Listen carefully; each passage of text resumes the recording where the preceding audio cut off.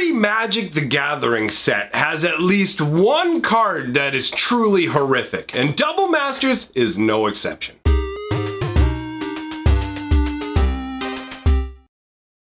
Greetings, owners of fine luxury cardboard rectangles. I hope the day finds you well. We are here to talk about a specific Double Master spoiler. If you can even hear me over the clickety-clack of you slamming down on your keyboard, this card is not awful, I hate your guts, you don't know anything about Magic. Slow your roll, slow your roll. Wait until you find out what I'm actually talking about before you freak out too much, okay? I'm guessing you're probably a Pauper player who's super jacked about this being included, because if you didn't know, the card we're talking about, which I have the older version of on the screen, oubliette, or I've also heard it pronounced oubliette, like maybe as the French pronunciation, I'm not sure. But anyways, oubliette is what we're dealing with today. Now, this is a card that for many Pauper players is an exciting include, because as you can see on the screen, the original printing of the card comes from Arabian Nights. Arabian Nights is Magic the Gathering's first expansion. That was actually when they were considering doing expansions with different colored backs. And Arabian Nights would have actually had this kind of garish pink and purpled back. It's pretty pinky purplish. Anyways, so oubliette was created all the way back in Arabian Nights, and Pauper players have been clamoring for a reprint of this card for decades. Now,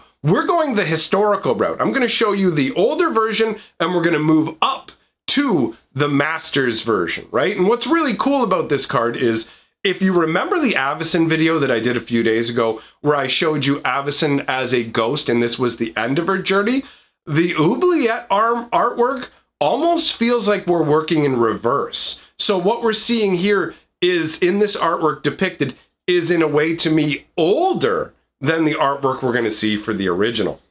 Now, the idea of an oubliette is, it is a prison. I mean, if you take a look at the artwork, it's pretty straightforward, right? You've got a dude here who's clearly been here forever, right? Just essentially left to rot. So an oubliette is a prison, but a specifically designed type of prison where there is only one entrance and exit, and that is generally just a hatch in the ceiling. Now, it can be either like a solid hatch that lets no light in, or it can be like these sort of bars, almost like a sewer grate, and that allows the captors to take a look in, and if they want to, if the guards want to jeer at the people in there or just dump garbage on them, right? It allows for tracking the prisoner better and also harassing them, essentially, if you so choose, right? Now, a lot of these oubliettes would actually be designed in a way where you wouldn't really be able to move around in them that much. So this is actually, in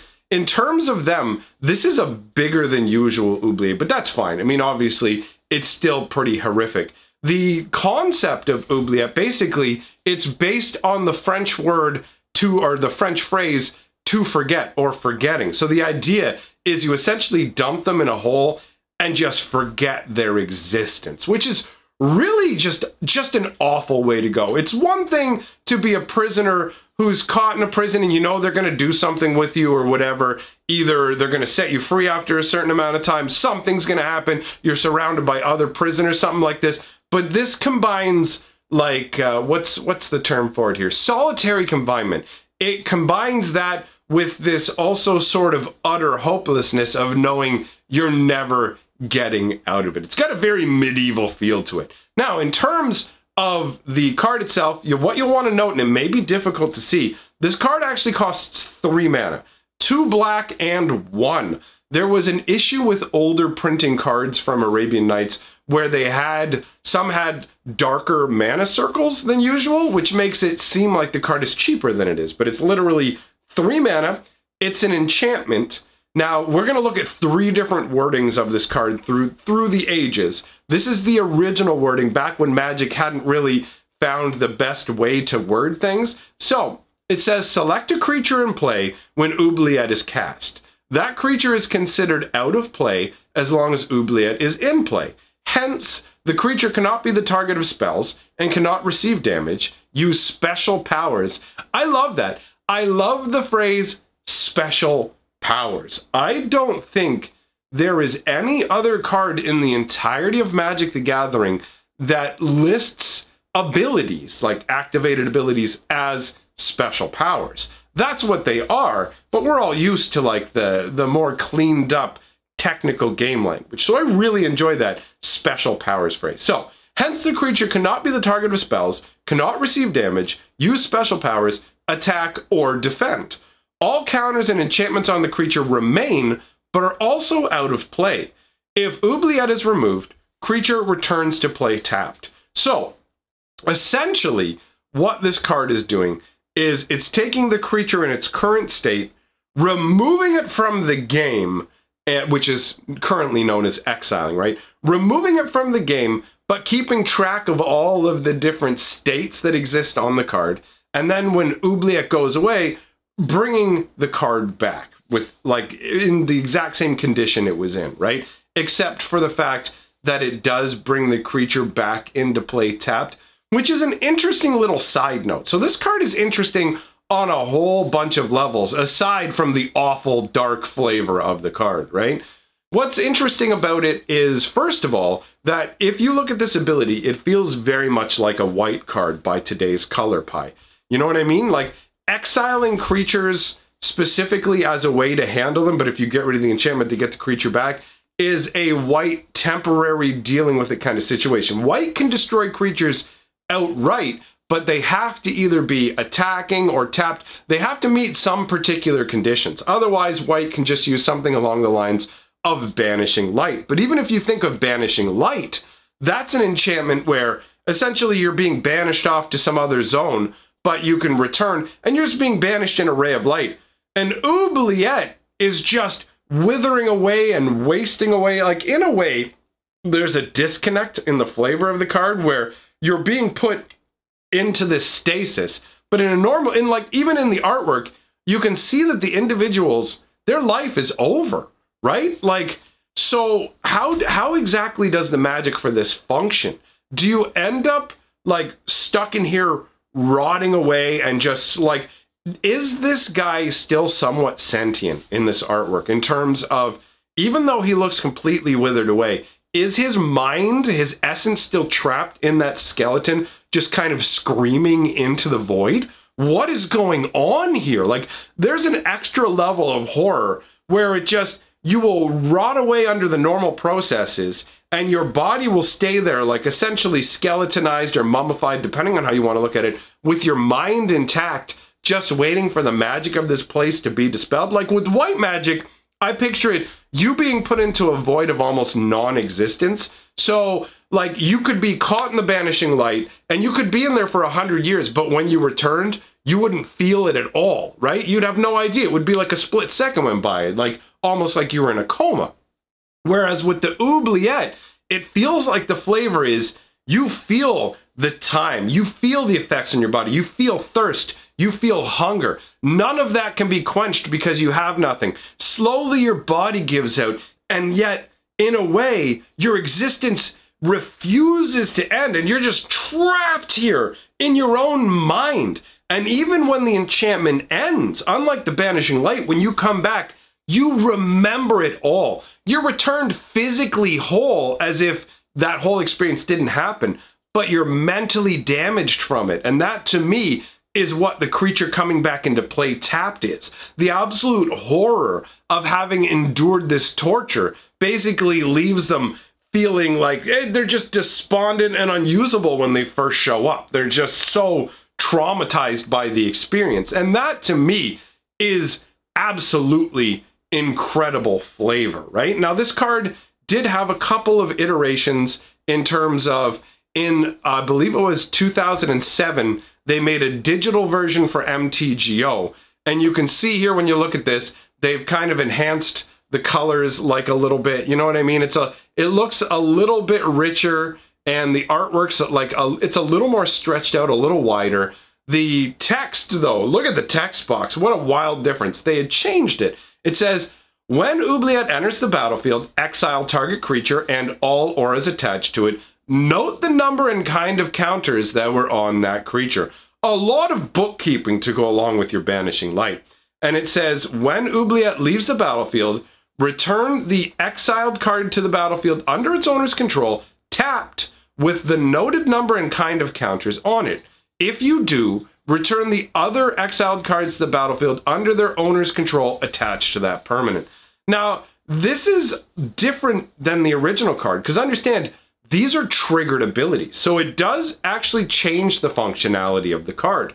The way the old oubliette worked originally was you just kind of put it off to the side, and then once oubliette goes, you just put it back into play tapped and leave it the way it was. But with this variation, what happens is you bring the creature back into play first, then once you do that, you get to return the other exiled cards on the battlefield under their owner's control to that permanent. So the creature comes back first on its own. So there's a point where basically it only comes back as half of what it was. So when it comes back, it does have the counters still. Like, it shows up right away with the counters, but not with any auras attached to it, which is a really weird experience. You know what I mean? Where you go, okay, like, it shows up right away, it's got this half, but not the other half, and then you go, okay, I have successfully returned it, now I bring the enchantments back? Like, that is some weird and clunky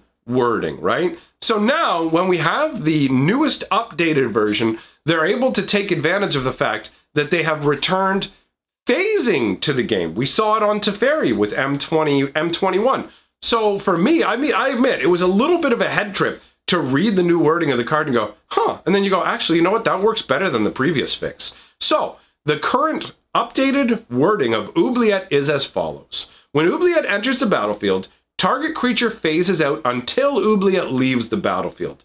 Tap that creature as it phases in this way. And then it's got reminder text saying, auras and equipments phase out with it. While permanents are phased out, they're treated as though they don't exist.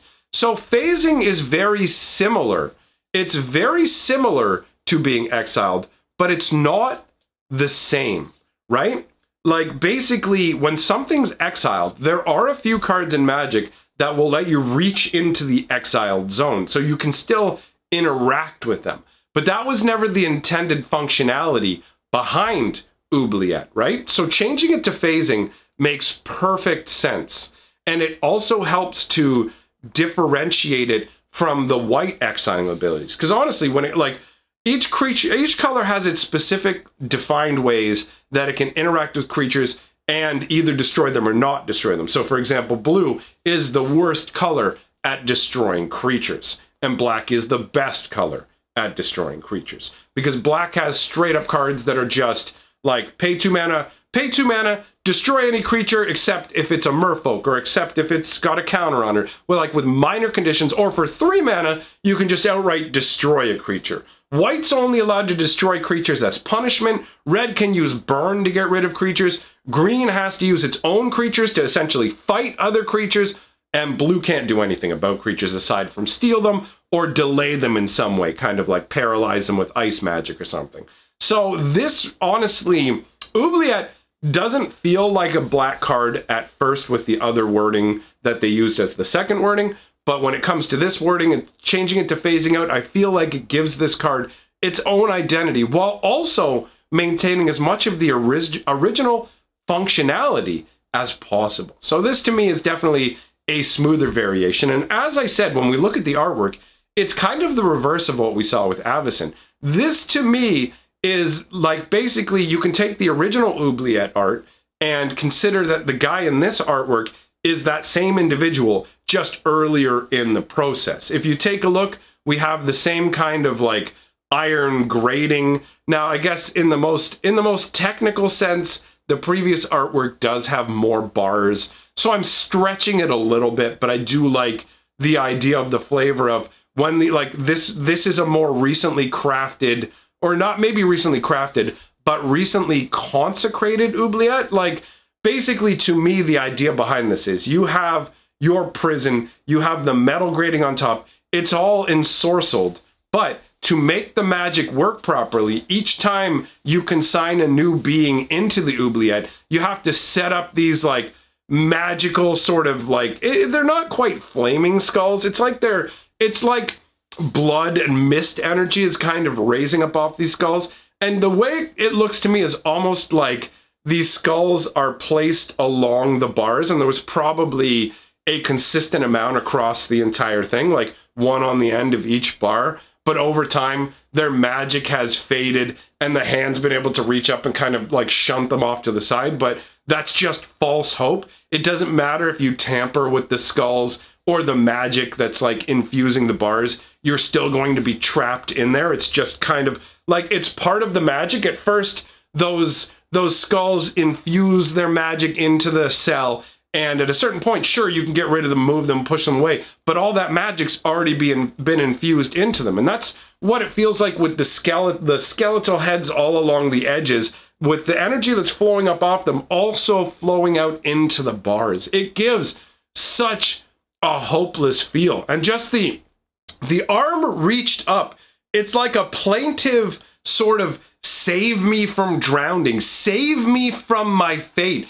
Please, don't let me languish and be destroyed down here. Don't let me wither away. It's so dark and awful. You know what I mean? From the perspective of the person in there. It's so dark and awful, and I love it. It's such great flavor. So let me know what you guys think about all that in the comments below. If you're a big fan of flavor and magic lore, I do have another channel where I've just released a new lore video today. Feel free to go and check it out. It's called Fantasy Geographic. I'll link it in the comments below. If you like what I'm doing here, comment, like, subscribe, all that stuff is great for the channel. Share the video around. And if you love what I'm doing, then jump on my Patreon and be part of the list of awesome names that are scrolling by me on the screen as I'm running my mouth. Thanks for coming by, everybody. I will see you all soon.